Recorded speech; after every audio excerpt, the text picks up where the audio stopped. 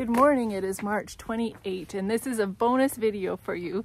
I am at Tonto National Monument, and I am doing a short trail. It's about a mile long, and anyways, it's gonna go up to some cliff dwellings. So this is gonna be fun. I mean, we got the wildflowers, so what more do you want? Oh, it's gorgeous. And there's hardly anybody here. I'm surprised. It's an interpretive trail, of course, so I'll tell you all about it. How lovely that it's paved even. Isn't this gorgeous?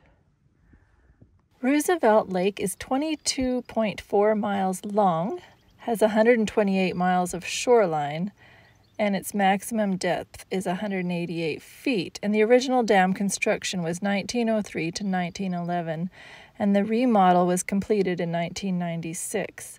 As people moved west and settled in the Arizona Territory, a need for a reliable water source was evident. Theodore Roosevelt Dam was constructed at the confluence of the Salt River and Tonto Creek, creating a reservoir that controls flooding and stores water for Arizona residents to this day. The Apache Trail was originally constructed by the Bureau of Reclamation to bring materials from Mesa, Arizona to the Roosevelt Dam construction site. Beginning in 1916, the Southern Pacific Railroad marketed the Apache Trail as a tourist automobile trip.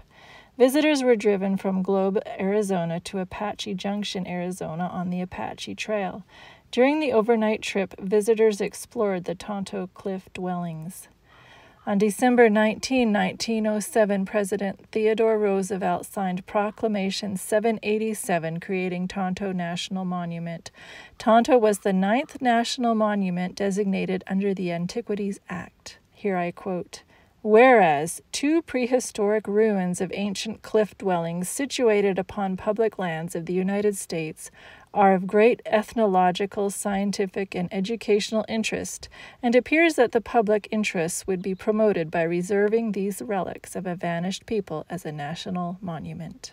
By the time Theodore Roosevelt left office in 1909, he had created 55 national bird sanctuaries and wildlife refuges, 150 national forests, 18 national monuments, and 5 national parks. In all, he protected approximately 230 million acres of public land. By visiting your public lands, Theodore Roosevelt's vision continues to inspire new generations. The cliff dwellings are the most visible remnants of the Salado culture today. However, in the 1300s, people lived in several types of structures throughout the Tonto Basin. Prehistoric people moved into the area along established trade routes, bringing with them diverse ideas, skills, art, and architectural styles. Similar to today, daily tasks were performed as a community. Together, the Salado raised families, gathered resources, and created or traded items that included colorful textiles and pottery. Trade routes are located along waterways throughout the world. In the past, one of the trade routes used to obtain supplemental and specialized items was along the Salt River.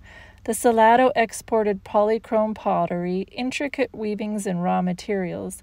One of their exports was cotton, which continues to be a major export item for Arizona. Trade networks brought abalone shells from the Pacific coast, copper bells from northern Mexico, scarlet macaws from Mesoamerica, and artistic products from surrounding communities. Remnants of these trade items contribute to archaeologists' understanding of prehistoric relationships. I just love their stonework. Oh, amazing craftsmanship. In May 1883, Adolphe Bandelier wrote, "It is a perfect house, but small. I found many metates, 3 of which were perfect. The manos are small, so as to work in the groove. Many of the roofs are perfect. They are of vigas. Above them are either splinters or round ticks of ocotillo. Above it reeds, and then 2½ inches of mud. The floors, as far as visible, are black. There is some pottery about, handsomely painted. I found an old sandal, much fragmentary basket work, rope, twine, and many corn cobs. They are of the small variety, and I found one small piece of obsidian. The position of the pueblo is admirable for security and observation." Angeline Mitchell, the first school teacher in the Tonto Basin area, is accredited with the first written record of this cliff dwelling in the year 1880. She describes in her journal the magnificent structures she and her students explored, noting the construction style of the dwellings and imagining the lives of the ancient people who called this place home. It seems so strange to be chatting and laughing so gaily in a house built unknown centuries ago by people unlike us in appearance, but who had known joy and grief, pleasure and pain, same as our race of today who knows them, and who had laughed, cried, sung, danced, married and died, mourned or rejoiced away in this once populous town or castle, or whatever one would call it. So I'm actually allowed to go in here. Wow.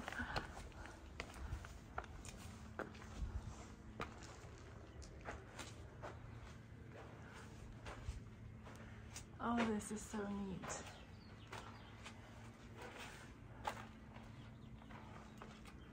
Oh, this is a guard room, it's called.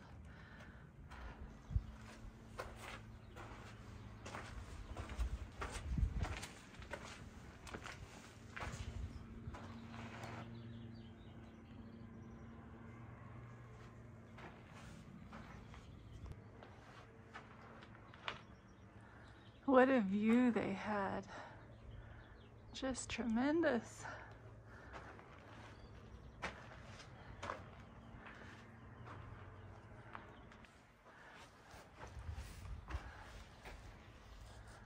This room would house 5 to 7 people. Oh. When you go up there too, you got to see a metate. A metate? Yes, when you go up, it'll be on the ground right by that wall. What is that? It's a grinding stone.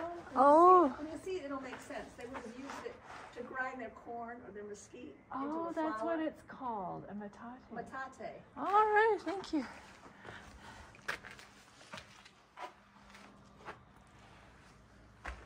What a beautiful, cool area.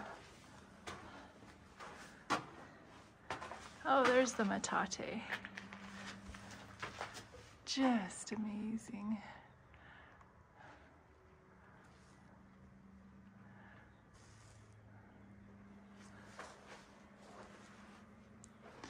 So, like 3 different families would live in each compartment.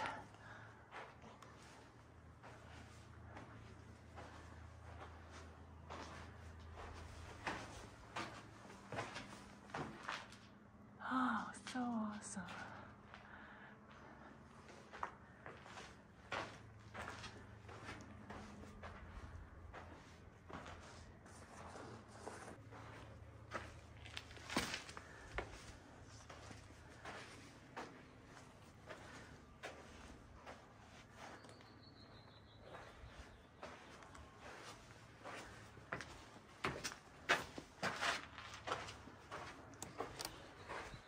So they must have had to haul their water a long ways. Probably there's a spring at the end of the parking lot there. Oh, okay. So the water probably would have come up that canyon. Wow. Such you probably saw there was some graffiti. That was from the 1920s. Is that right? Some of the carving in the wood, that all would have been done before the park got control of the property. Oh, okay. Yeah, there's vandals even back then. Hey? Yeah, and now it's historic, so it's kind of, okay. you know, give you an indication Good of and what bad. things were like then. Yeah. Well, you notice we have the wire over the doorways. Yeah. All that wood over the doorways is authentic. Wow. But we put the wire there because we have mountain lions in the area, and we don't want a mountain lion. That would be a perfect place for a mountain lion to decide to raise her cubs, so. Their own home. Yeah, I wouldn't want to have to come up here and wake her up in the morning and tell her to get out. Exactly.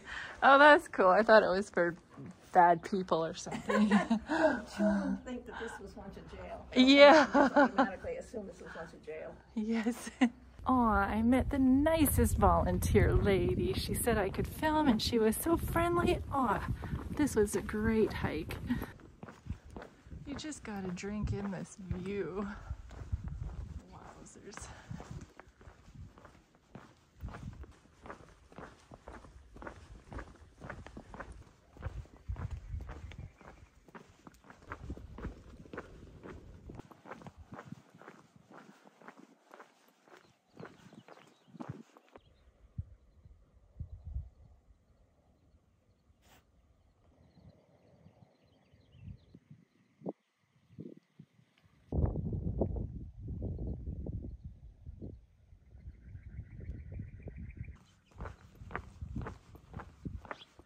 Wow, that was just fabulous.